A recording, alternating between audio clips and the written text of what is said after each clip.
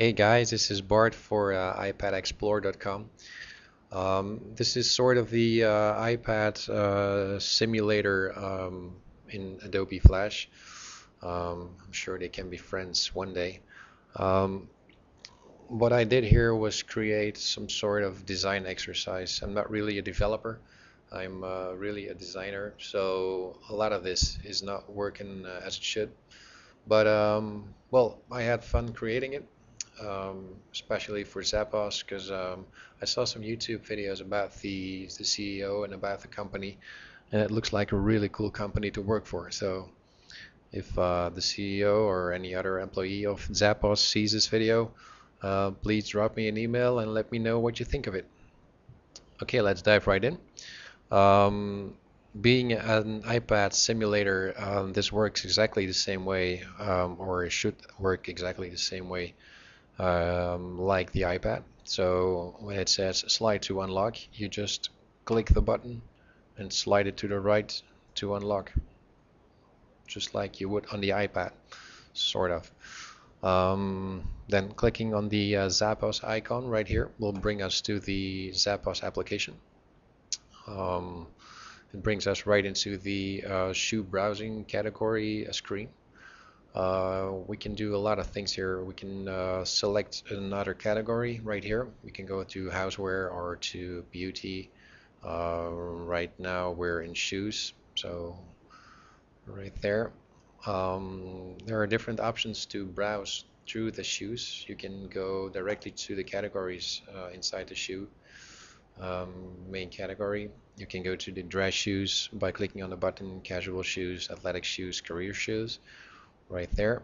Or you can go the iPad way and just start dragging the shoes from left to right and just selecting the shoe you want, really. Before we select a shoe and go into detail, we can look at another option to go to the shoe you like.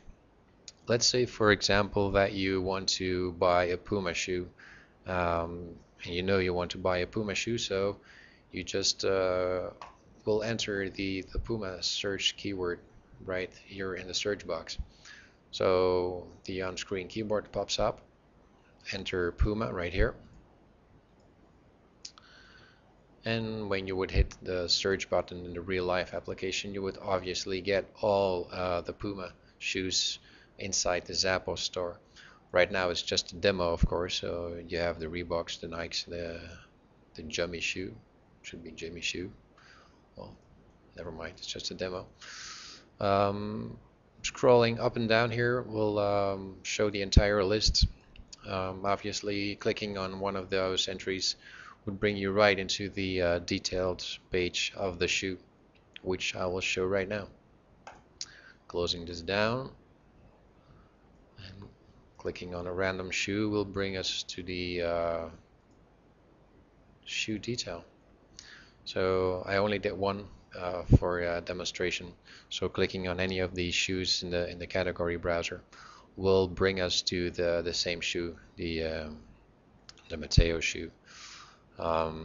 So this is the photo gallery, which will show several views of the shoes. Again, the same principle. By dragging from right to left, you can see all the different views of the shoe. From here, from within the picture gallery, you can go and buy the shoe by clicking on this button right here, or more fun and the iPad way, by dragging from top to bottom on this screen. So what this does is this brings the shopping cart right here with the shoe that we selected. And right here we're able to select quantity. The pricing is automatically updated. We can add this shoe to cart. We can change the color right here. We can view the rating of the shoes by other members. We can select the size, obviously, and this is some more information about the shoe, about the interior lining and whatnot.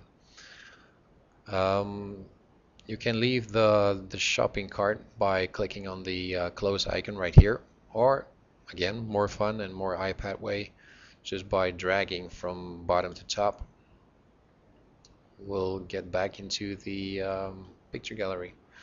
So what I said before, clicking this button right here will do the exact same thing and take us to the shopping cart. Okay, um, going back, closing this down, will bring us back into the shoe browsing gallery. So I hope you like it. I hope someone sees this and finds this fun enough to really develop an application around this. Because hey, these Zappos guys, they deserve it.